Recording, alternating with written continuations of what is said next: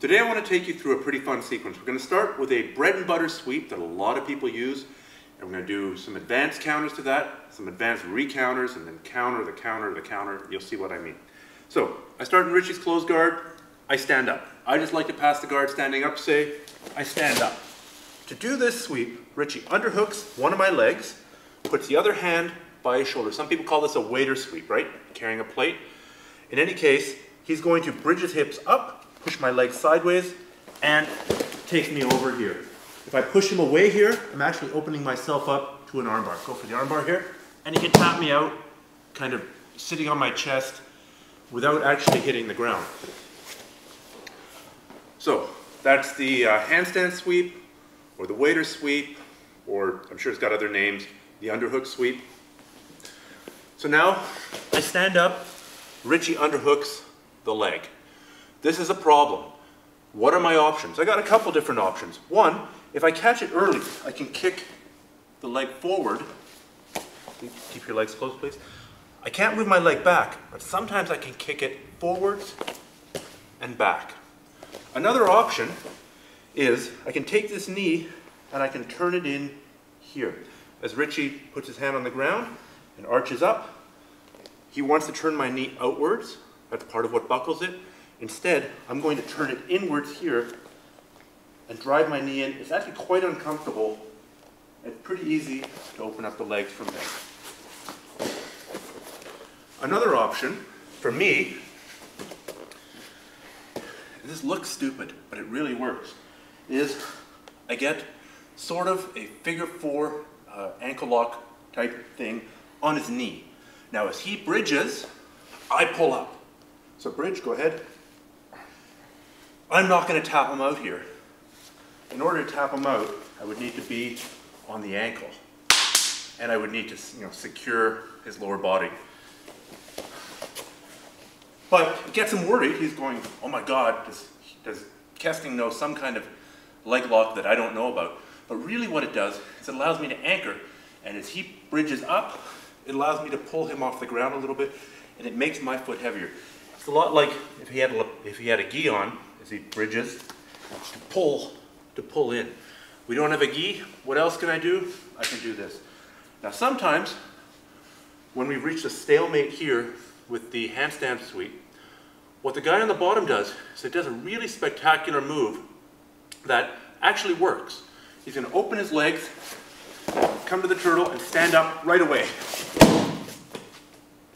So what that might look like at speed, we start in the guard, I jump up, he hooks, it doesn't work, he goes here, and then stands up, and I look like an idiot.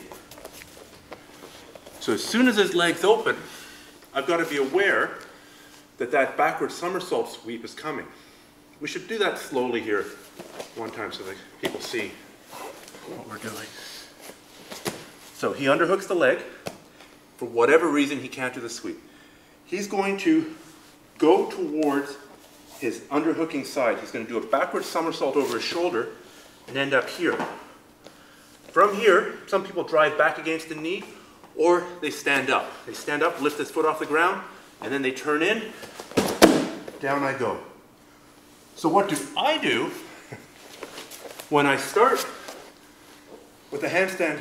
Oh, he starts with a handstand sweep. I counter that by turning my knee in. He does a backward somersault sweep into the stand-up to counter my counter. So how do I counter his counter to my counter to his counter? And this is what high-level jiu-jitsu looks like. You need to have a counter to the counter to the counter to the counter. We're here. I stand up.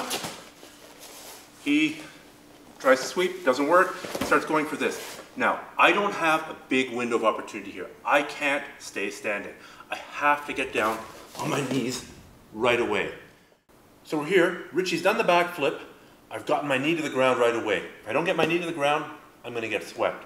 My knee's at the ground. His arm, if you see, is kind of trapped by this leg. I like that. So I'm gonna pinch my legs together.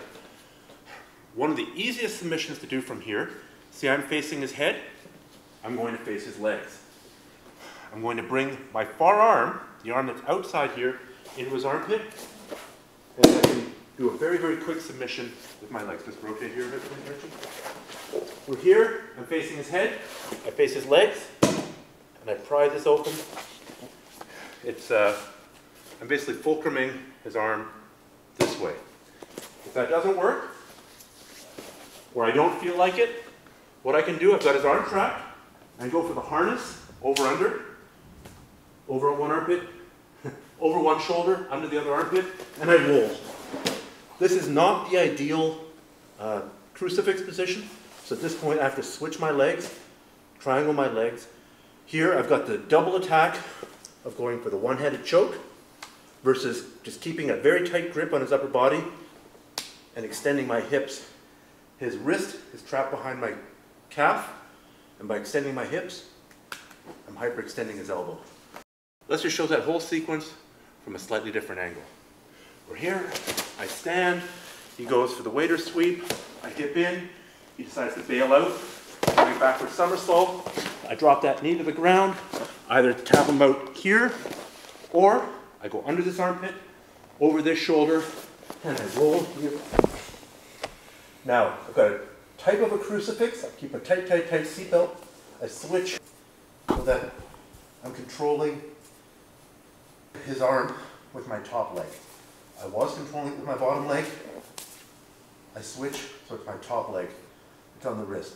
I squeeze tight. I can either armbar him here, or I can grab the shoulder and do a one-armed short choke on his neck.